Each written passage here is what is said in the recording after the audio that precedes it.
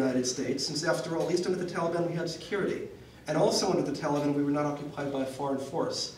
And so I think increasingly you're starting to get a wearing down of the Afghan people. And I think the more troops the US sends, the more you'll get a nationalist reaction from the Afghans. That was certainly the experience with the Soviets. My guess is that the function of the troops is less military than it is political, and that the United States is taking a beating in Afghanistan, as it took a beating for an extended period in Iraq. And that's there's always a great deal of concern about the image of the US as a great power. And the image as a great power means that we have to look like a great power. And if ever the US is perceived as looking weak, that's viewed as the worst possible situation, which will cause others to basically challenge American power. There's always been this tremendous anxiety about US credibility. And so US credibility has been challenged by these poor, unarmed people, basically, who don't have modern weapons for the most part.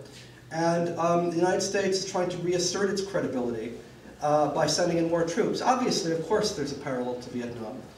And I think that basically that's the main issue. And for Obama, there's a personal issue, which is this. American presidents are judged, whether they're good or bad presidents, by the press and to some extent by historians, basically mostly on one factor, I would say, whether or not they increased US power overseas, okay?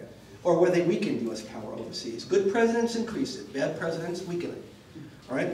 And so, Obama is very much aware of this, I'm sure, and does not want to go down in history as the one who weakened American power. The fact that he, of course, does not have any military record makes him even more sensitive on that issue. I assume he probably is a bit intimidated by the generals with their stars and their fruit salad and all that kind of thing. And so I think that's the larger context here. So I don't think there's really a specific, they say there's a specific military strategy, they'll use the troops in this way and that way. My guess is that's all very secondary.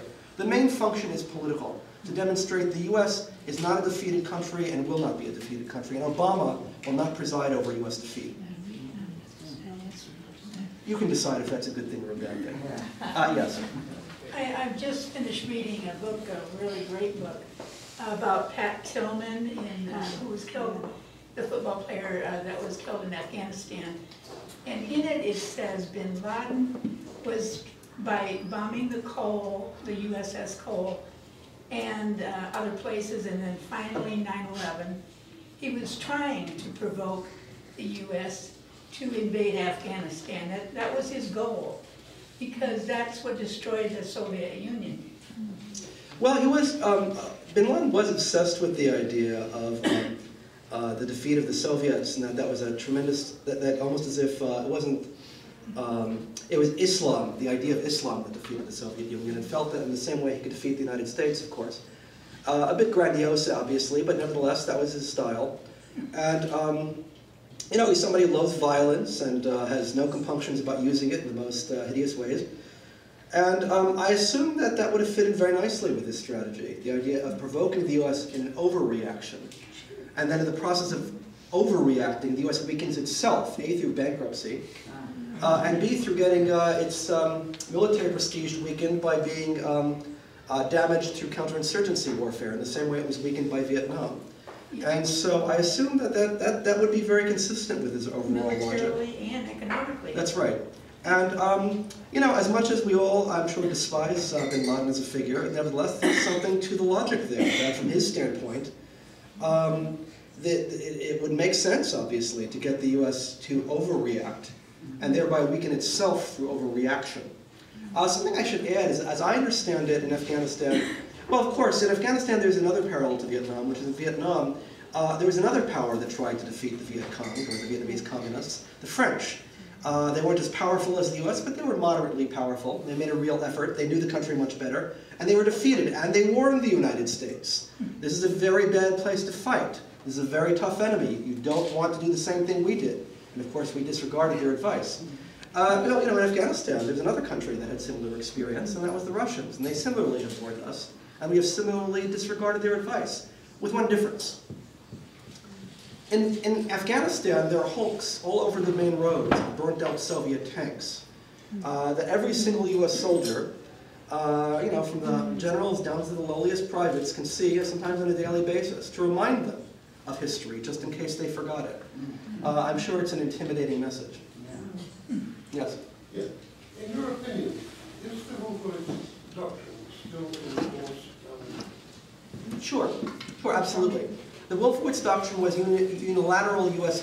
leadership, unilateral U.S. dominance, through intimidation to a large extent. And the weakening of any potential challenger, including from America's allies. And I'm sure that's the U.S. objective. I think Europe, I don't think, any longer sees itself as challenging America. I think they've given up on that. I think largely it's Kosovo that caused them to give up on that. Also, once Europe gave up on it, Japan gave up on the idea too. The Japanese were watching it very closely. And in fact, when Europe launched the euro, the Vice Minister of Finance was calling up European finance ministers and congratulating them, telling them that, basically you're challenging US dominance, and we might think of doing that in East Asia as well. But after Kosovo, I think that the Europeans gave up on the idea of challenging the US, and so did the Japanese. And the challengers moved to places like China, Russia, and of course, radical Islam. In some ways, I think that's a pity, because after all, first of all, I think it is indeed a healthy thing to have some multipolarity in the world, that America should not be able to just dictate terms to the rest of the world. That's very unhealthy. It's unhealthy for America. And it's good that there would be some check on American power, and the European Union at least was composed of democracies, and I think that would have been a very healthy check on American power. And it's a pity that project has fallen flat. And I think it was primarily Bosnia and Kosovo that enabled it to do so. But yes, on a larger question, I think that the Wolfowitz doctrine has become a bipartisan doctrine to a large extent, even if it's not acknowledged as such. And that is the operative doctrine of the Obama administration. That's at least how I would see it. Yes? The parallel to Vietnam breaks down because there's no Ho Chi Minh. And as an organizing power for the insurgency, if indeed the surge, the 30,000 troop surge is primarily political, which I don't believe has been done before, then is there a chance of some success? Well, there's always a chance of success. The wars tend to be unpredictable. And I think the odds of success aren't that high, especially just given history in Afghanistan. The British, obviously, we know, were very unsuccessful. The Russians were unsuccessful. Perhaps the US will succeed where these other two powers failed. And one's ability to predict these things is extremely limited, I think. So I don't want to say it's impossible that it would succeed. I think it's not likely, but it's not impossible. And obviously, of course, the parallels are never perfect. There is no Ho Chi Minh. There's no unity. No real unity, I would say, among the different groups. And we refer to the Taliban, but the Taliban itself has become rather diffuse, I think. There are also groups like that of Gulbuddin Hekmatyar, who's a warlord, long backed by the CIA, I should add, who's now backing the Taliban and has his own agenda. And so there's a very diffuse opposition, I would say, the US faces in Afghanistan. And its ability to outright defeat us, I would say, is very low. More likely, I would say they'll tire us out and cause us to leave, which I think is a more likely scenario. That's, of course, what happened in Vietnam, in fact. And even if the United States is ultimately successful in occupying both Iraq and Afghanistan, the cost, not just in terms of lives, but financial, would be colossal. The estimate for Iraq alone was $3 trillion. That's by Joseph Stiglitz of Columbia. I haven't seen reliable figures in terms of the cost of the Afghan war, but it would probably be getting to that figure fairly soon, I think. Afghanistan, by the way, is a tougher place to fight because it's much more rugged geography. It's further distance from the sea, therefore more expensive. And there's a big question as to whether or not the United States can afford these type of wars at this point, especially when you consider that the US still has a very large current account deficit, and the dollar rests on very shaky financial grounds. And I think sooner or later the American public is going to have to face the question of the way in which these types of imperial adventures are going to affect American living standards. I think David Obey was very courageous in calling for a tax to support the wars to make that connection explicit. Let's at least be honest here, these wars aren't free, And if we want to fight the wars, let's be frank that we'll have to lower our living standards to do so. And so, even if we quote-unquote win, it could be in the way that Britain won World War I, where we've won but we're bankrupt at the end.